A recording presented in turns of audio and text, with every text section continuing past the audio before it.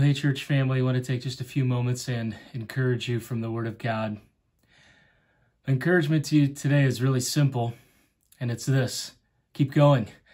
I don't know about you, but when I heard the news on Sunday that there were 30 more days of isolation, it was the most encouraging, uplifting thing to hear on a Sunday evening. And then that may have been a little bit of your response as well. As I woke up Monday morning, God drew my thoughts to Luke chapter 11. As I've mentioned before, I've been reading through the book of Luke, actually very slowly. And I've been encouraged by a number of things. But in Luke chapter 11, there's the emphasis as the chapter starts on prayer. And the disciples ask the question, Lord, teach us to pray.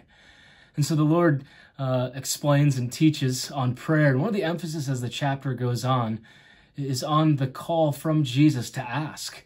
That in our prayer that we would ask. And we would ask knowing that our God is gracious, He's compassionate, and He answers according to His will and what is needed for our life. It was also that morning in James chapter 5, and again with that theme of persistence and continuing to press on really in James chapter 5 through the example of Job. Listen to what James says as he encourages the believers.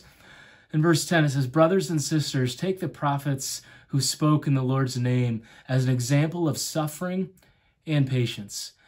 And see, we count as blessed those who have endured. You have heard of Job's endurance and have seen the outcome that the Lord brought about.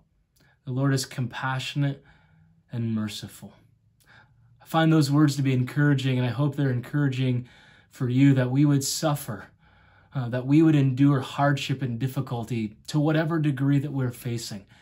That we would experience that, but we would do that with patience, knowing that the Lord is bringing about something in our life. And we don't always know what that is, but I do know this: God is at work in our life, even through these times of social distancing and isolation. And we can trust the Lord that He's doing that, and we can trust Him because He's compassionate and He's merciful. And so my prayer for each of you, my family, for even my own life, is that we would not grow weary in doing good, and that we would use this time to draw near to the Lord, and that He would bring about great things in our life and even our love for Him. And that also during this time that we would seek to be a blessing to other people. I end with really the same challenge that I've given our youth group all this week. How can you be a blessing to somebody this week? There are so many simple, small ways that we can bless others that bring about great encouragement in other people's life. And so may we wait patiently on the Lord and what He's doing right now, and rest well, because He is compassionate, He is merciful. We love you. It is, again, a giant understatement to say how much that we miss you. And I know I speak the same for Pastor Strope and Pastor Brad, and we long for the day that we can be together in person. So we're praying for you.